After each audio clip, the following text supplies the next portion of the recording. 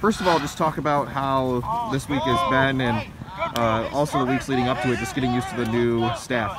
You know, it's really exciting.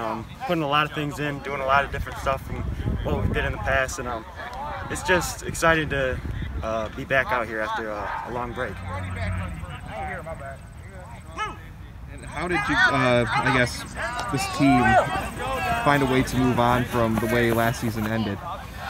We all still have some pain deep down, but we've overcome it by working out and fitting as a group. Okay, and you know, was there any, I guess, turning point for you guys where, you know, it was like now's the time to move forward? I think when COVID hit and everyone just realized that everything's a mess, we realized that we had to step it up and put in the work.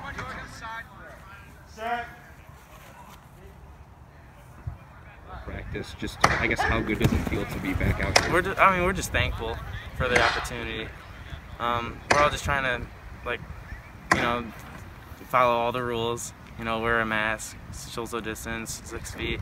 We try our best, you know. So.